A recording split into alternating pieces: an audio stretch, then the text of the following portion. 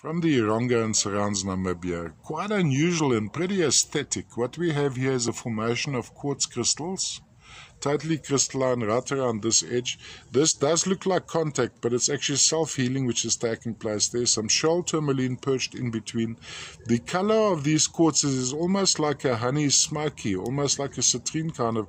Now, somebody told me that these may have some highlight as an inclusion, causing the funny color.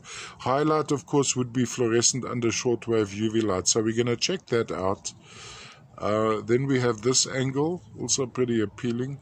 Look at those high luster, bright, vibrant, almost looks like smoky citrines, but not quite. So there's a matrix section over here. So from a display point of view, I would display it like this. So this is all crystalline. Let me just run you through the crystalline section over there. Those are crystals of the shell tourmaline. Not all that well defined, but they're nonetheless across there. And then if we turn it on the turntable, we'd go it around like this. And here we have another pretty bright lustrous section over here.